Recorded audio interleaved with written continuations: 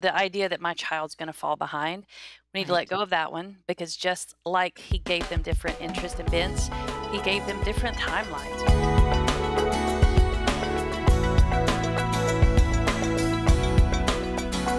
As we're preparing our kids for life as adults, it can be scary. And I think that parents often fear a lot of things, whether we have a first grader or if we have, a senior like I have now, going into high school or going into her senior year of high school.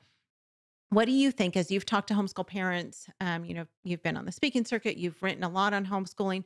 What do you think homeschooling parents fear the most? What causes the most stress for them in their homeschool journey? It's either having a child fall behind and they have Mm, this idea, and that's another idea that we need to kind of undo. Another thought that right. we've been taught that the school system, everybody's in the same grade, everybody uh, is measured, with tests. And so the idea that my child's going to fall behind, we need to let Right. go of that one because just like he gave them different interests and bents, he gave them different levels of or different timelines of Yeah. learning and developing. And so one child is going to read at 4 or 5 years old, and he's eager to do that. I've had children start reading as late as 8 or 9 years old, and it takes a little while for them to, and so by the public school standard, they would be behind. But we have the luxury of being homeschooled to let them learn at their own pace.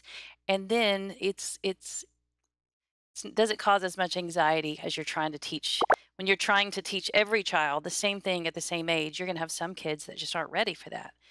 And Yeah. so we fear that. We fear what family and friends are saying or going to say or have said. We have a lot of pressure. There's only so much you can do about that. We have to learn just to be brave and courageous and confident in the choices that we're making and the path that we're taking, and as much as we can help educate them about those things. I know what I'm doing. I have this idea or this belief, and we trust that this is what God has for our child. But I think just the fear of not measuring up to everybody else's standards, and your child not measuring up to everybody's child. We've got to remember that we are so all uniquely different and trust that and be okay with that. Homeschool Insights is sponsored by CTC Math. If you're looking for a great online math program, visit ctcmath.com and try it for free. For more great homeschool inspiration and resources, listen to the Schoolhouse Rocked podcast every Monday, Wednesday, and Thursday.